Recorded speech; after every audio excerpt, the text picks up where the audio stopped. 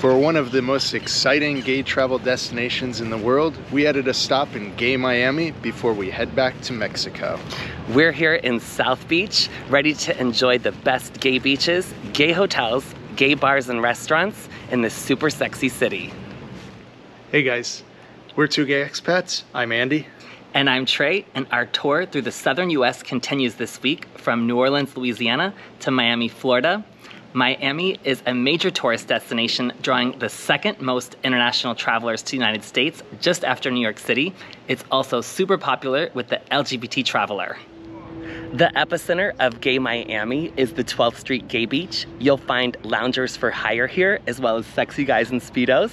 Here, as well as Loomis Park, fronting the beach makes for the best people watching. For a little fitness before the beach, it's always hot to work out at Muscle Beach on 9th Street. Across the street from the park on Ocean Drive are also numerous Miami Beach icons. If you've seen the movie The Birdcage, which is one of my favorite movies, you'll recognize the iconic landmark Art Deco hotel behind me, the Carlisle. It was used as Robin Williams and Nathan Lane's personal residence, as well as their gay nightclub in the movie. It's definitely a highlight of gay Miami Beach.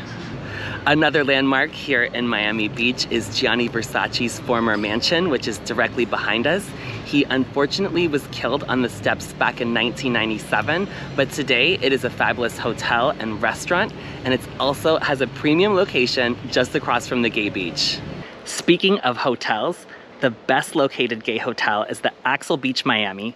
This hetero-friendly gay resort is just 1 block from the beach and offers guests a huge pool, spa and gym, as well as a restaurant and the popular Sky Bar.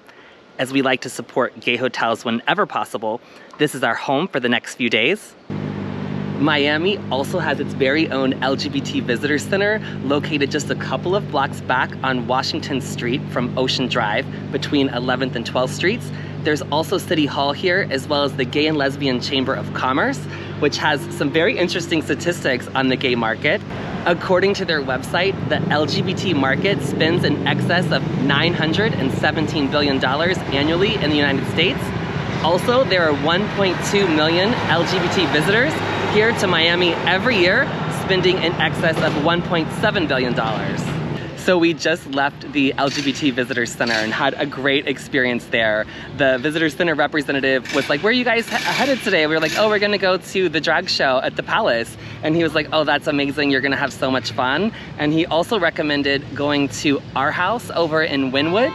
There's another drag brunch there on the weekends, and it's also stunning over there. The Wynwood walls are amazing. There's like beautiful artwork all over, and you can just kind of make your way through. A lot of great shops and restaurants there. So if you're looking for a little escape while you're on South Beach, definitely head over to Wynwood. It's definitely worth it. As is the drag brunch at Palace South Beach. It's located just a few doors down from the former Versace mansion and has been entertaining the LGBT community for over 3 decades. It's an unforgettable experience with some iconic queens, and the energy here is next level. You're guaranteed to have a great time. Palace was also granted permission by the city to decorate the 12th Street corner sign and crosswalk with rainbow colors to mark the location as a South Beach LGBT landmark. It's definitely heating up here on South Beach. It is the afternoon now, and definitely the temperature is rising. So we are gonna head to the Delano. It is a hotel that used to be absolutely fabulous with a gorgeous pool, and they are selling everything to make way for a new hotel. It's the old Ian Schrager property here. So we're gonna go check out the sale there, and then it's gonna be time to head to the beach and get in the water. It's really hot already. Let's go.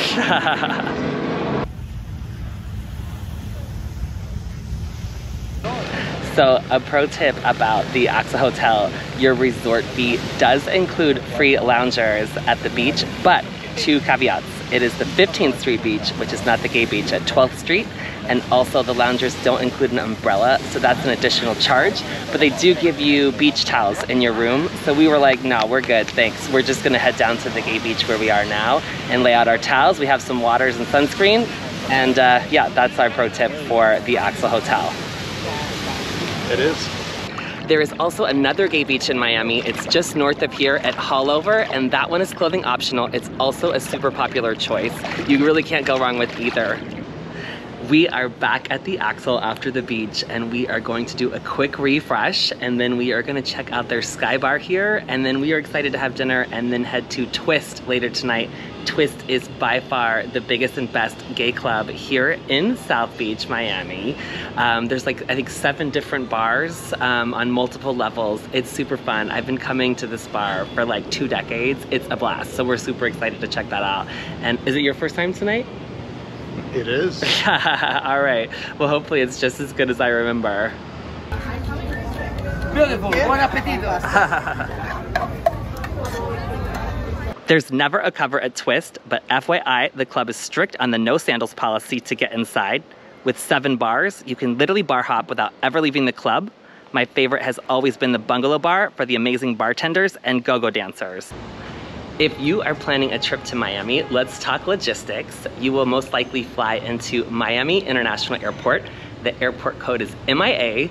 We had quite the experience yesterday flying in. We were supposed to fly into Miami in the morning and ended up flying to Fort Lauderdale later in the evening after our flight was diverted due to air traffic control issues.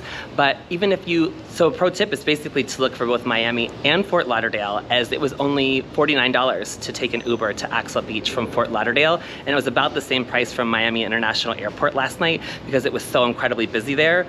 It should only take around 20 to 30 minutes and only $25 to $30 for a Lyft or an Uber from Miami International Airport to South Beach, where we are here at the AxelBeach. So just know both are great options if you're flying into Miami or Fort Lauderdale to come to South Beach. For gay hotels, you have a couple of fabulous choices here in South Beach. First up is where we're staying this time, the AxelBeach Miami. They have sister properties in Barcelona with an amazing rooftop pool and bar. They also have a great pool here, as well as a Sky Bar in the evening, which is a great spot to have a cocktail before you head out for your evening. The other great option for a gay hotel in Miami is the Gaythering Hotel. They have beautiful rooms, but they also have something quite unique, which is a crate system. And the crates are basically like a loft, and they're separated by like plywood, and you have a communal shower. It's a great hostel option if you're looking for something a little bit more on the budget side. For the best gay restaurants in Miami, you are not going to want to miss the amazing drag brunch at the Palace. The girls there are super fun. It's an amazing experience. Also, we can highly recommend the Betsy. They have a great brunch as well as a beautiful dinner. And then for something a little on the touristy side, Joe's Stone Crab has always been a popular choice for decades and decades. It's a super fun spot as well with delicious seafood. As far as gay beaches go, you have the super popular 12th Street Gay Beach here on South Beach. But for another option, for the gay nude beach, head up to Hollover, which is about 20 to 30 minutes north of where we are here at the Axel. As far as gay gyms here in South Beach, you have a bunch of fabulous options. There is, of course, a small fitness center here at the Axel, but there's also a Crunch nearby. But why not try working out at Muscle Beach? There's plenty of eye candy to inspire you before you get into that Speedo. We just got back to Miami from Key West. If you want to check out that video, click on the info card above. We are at the Gaythering this time on our return, which is the second gay resort here on Miami Beach other than the AxelBeach. I've actually stayed here before in one of the crate rooms. It's like a hostel with like shared facilities, but this time we've upgraded to a Junior King. It's actually quite spacious. Some of the amenities here at the Gaythering Hotel include a free breakfast, as well as free nightly entertainment. They also have free bikes for hire, as well as umbrellas and beach towels if you want to head down to the 12th Street Beach. It is also drag bingo tonight, so we're gonna head down there and check that out. The drag show at Gaythering is super fun. There was a good mix actually of locals and visitors. I was thinking when the drag queen was asking, it was like pretty 50-50, but wow, they had a wheel to spin for prizes. They were giving out sauna free passes, at least 2 rounds of free shots in the couple of hours that we were there. So it was a ton of fun. We are now up and had the free breakfast, and we are gonna head over to the Wynwood Walls to check that out and then have lunch with some friends before we head back to Tulum in Mexico. Well, that's it for our gay guide to Miami. For more on our recommendations here, be sure to check out our website at 2gayexpats.com. And please like and subscribe on our video. It really helps us out. Also follow us on social media at 2gayexpats. Thanks for watching, and we'll see you next time.